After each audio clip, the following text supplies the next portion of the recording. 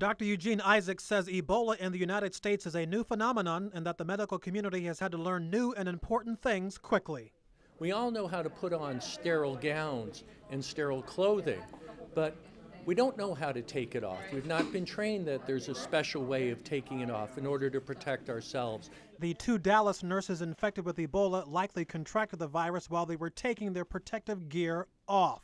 My initial reaction was, oh my, especially because they're saying that she, used protective equipment. Was there a flaw? Are we not prepared? Are we using something wrong? Are we not doing the appropriate procedure? The outer set of gloves.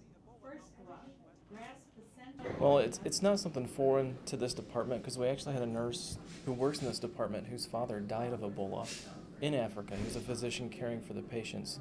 So it's something we kind of had some awareness on. Some of the nurses told me they are often asked by friends and family if they would be willing to treat an Ebola patient. Do you think it would come here? I can't believe, it's close. We've got people that are being infected. How do you feel about that? Would you take care of somebody?